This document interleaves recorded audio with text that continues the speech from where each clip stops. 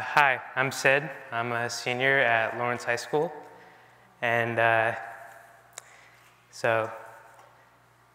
we've heard a lot of talks so far about inspirational stories like, trips and apps and artistic inspiration and all that fun stuff, stories about, single events or, yes, multiple events that have inspired people.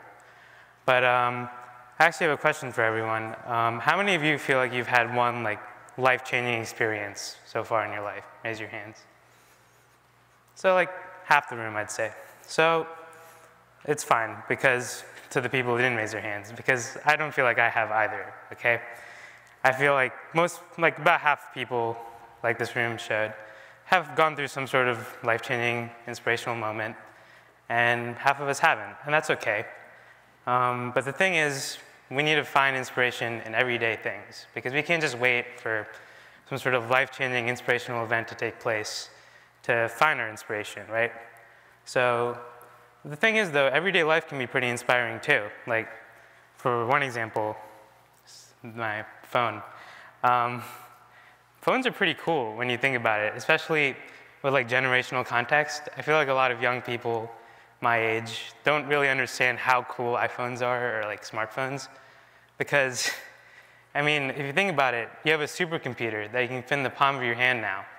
And 50, 60 years ago, a computer would be the size of this entire stage, and they would have nowhere near the computing power of a modern iPhone. I mean, the computers that landed men on the moon were not as powerful as even an Apple Watch today.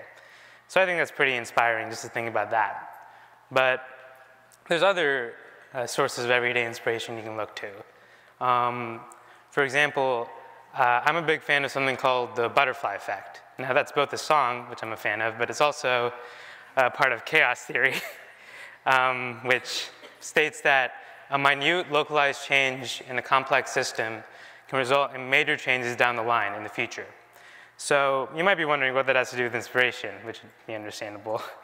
And so I use that as inspiration for how I act in my everyday life, because if you think about it, a lot of people, they think that, I'm not famous, I'm not a genius, I'm not rich, so my actions don't really matter that much.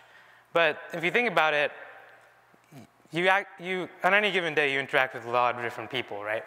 So maybe one of them is rich, famous, or a genius, or whatever. And the way that you interact with people, it can have a major impact on them, right?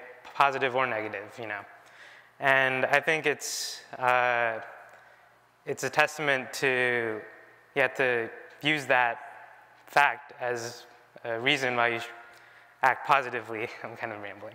One positive conversation with someone can completely change their day. It's happened to me before where I'm having a bad day, I talk to one of my friends, they make me laugh, and suddenly my day's not so bad. So I try to be that person for everyone that I talk to or interact with. And I think it's important that, you try to see the positive in the world and not solely focus on the negative. Because obviously you can't ignore negative things because they're important to acknowledge and not be ignorant of. But you also need to focus on positive things as well, because there's a lot of ugliness, negativity, and fear in the world, but there's also a lot of hope, love, and what was the other one? Hope, love, and inspiration. And there's two main things that inspire people. It's love or fear. And I think more people need to start acting out of love than fear. And obviously it's very general advice, so you might be wondering, how can I do that? And it's simple. I mean, it's small things, like asking people how their day is, or if your friend just got a new job, asking them how that is, or asking them about their weekends. Because, see, the reason why people don't think why they don't talk about their problems or whatever is because they think people don't care. And you need to show people that you care about, that you do care about them, and people that you love, show them that you love them. And